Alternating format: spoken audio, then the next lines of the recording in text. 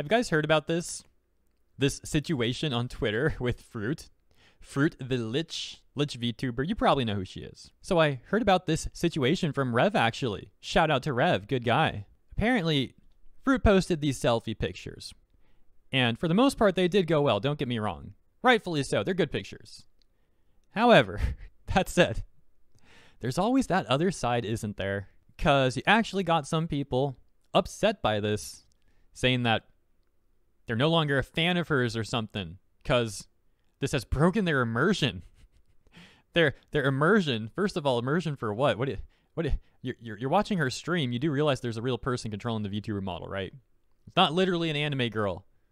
You're sitting there telling me you're trying to find immersion. When I hear someone say immersion, I think of kind of like role playing in a video game, right? Like you're playing Skyrim, and you're kind of getting in the groove, in the mood of being that character.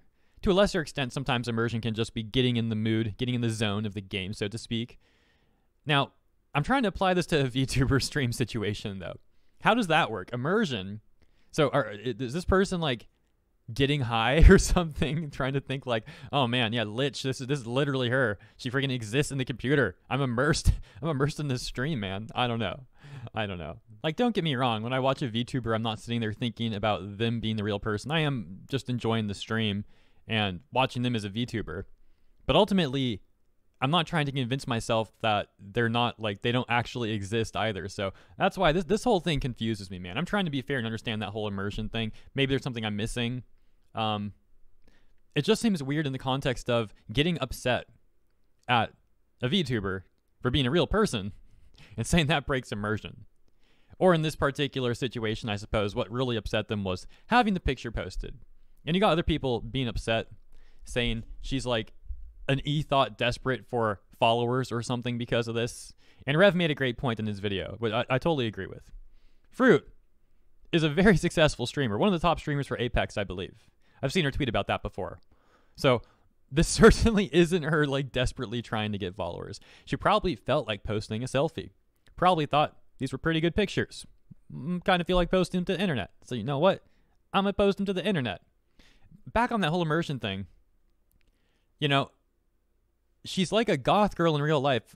Apparently, that's what she looks like in these pictures. If anything's going to not break immersion, that could be a selfie. This should be the situation, right? Like, she ain't that far off from her VTuber model. Of course, you know, green hair and all that, short hair. But okay, point is, you got the goth girl, you got a Lich. See what I'm getting at? All right, you get the point. Another example, with Coco, when everyone found out who she really is, right? And we know what she looks like and all that from the streams that she's done. I mean, when I go back and rewatch Coco streams, I'm not like sitting there jaded thinking, oh, now that I know what she looks like, this is just not fun. This is just so triggering. Like, what the heck? And again, when I do watch a VTuber streams, I'm not sitting there trying to think of what they look like in real life, despite knowing they're a real person. So I don't know, this whole situation is just kind of weird, but I guess we talk about a lot of things like that here, don't we? Because the internet can be a weird place, man. It really can be. Ultimately, if you're a VTuber, you don't got to post a selfie. I don't think most VTubers do post selfies, and that's totally fine by me. In this particular situation, though, I don't see the problem with Froot posting a selfie. I don't see why people are upset with it. Just weird, especially the way they're phrasing it too. I don't know, man. I don't know. I need some coffee. I need to get off the internet. I got more segments to record first, though. Let's get back to work. I'll get off the internet later today. I'll see you guys soon for the second segment of the day on the way.